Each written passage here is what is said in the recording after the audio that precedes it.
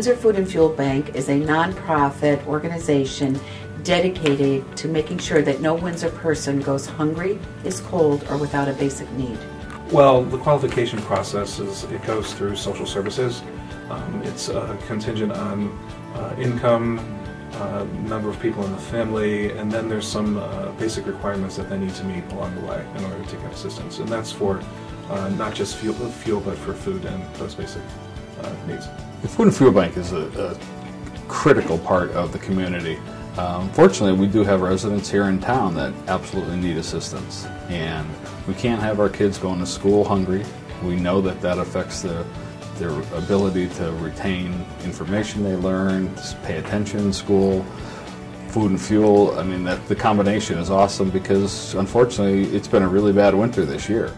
Yeah, I know quite a few people who live right here in Windsor, Connecticut, who's working 40 hours a week and are not able to pay all their bills. You know, they might pay their rent, they might buy food. After that, they have nothing. They have no money to pay the light bills, this bill until next week or 2 weeks, depending on what they get paid. You know, so it's not just people who's sitting around doing nothing.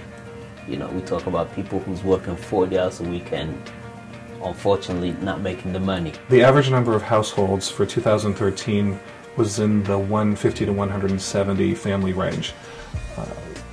This year, from looking at the numbers, we're seeing that the numbers will be escalating. We're looking at somewhere between 175 to 200 families, of which a lot of these families are new and they're coming in just at we're getting anywhere between 5 and 8 families on top of that, probably 170 to 200 that we're seeing for this year.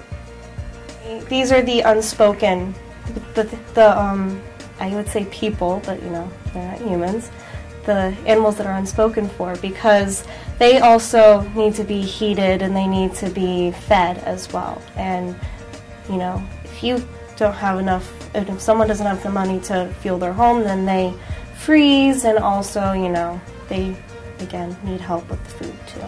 The Windsor Food and Fuel Bank budget has been affected by federal and state cuts. There's a 3-tier program. First, people go to CRT at the state level for fuel assistance. Then they go to Operation Fuel, which has been drastically cut. And we're the third stop for help, so now people are coming to us sooner.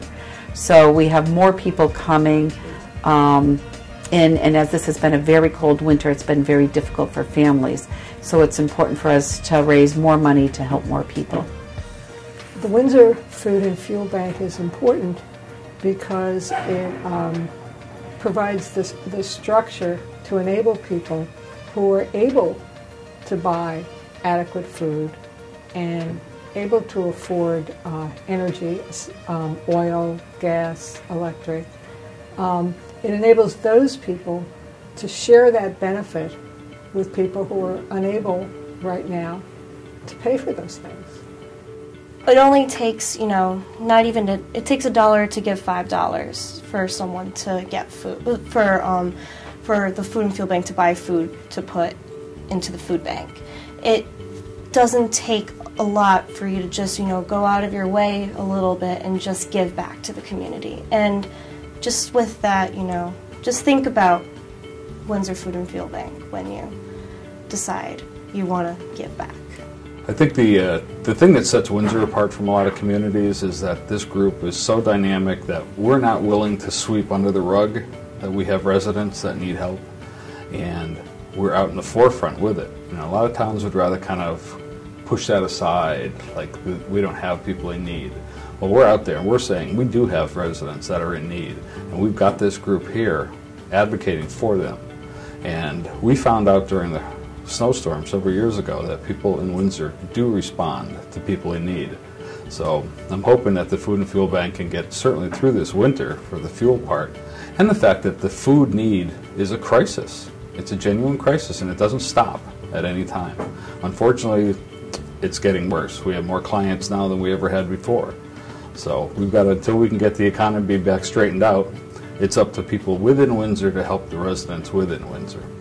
You can go to our website at windsorfoodbank.org and learn more about us and how you can help.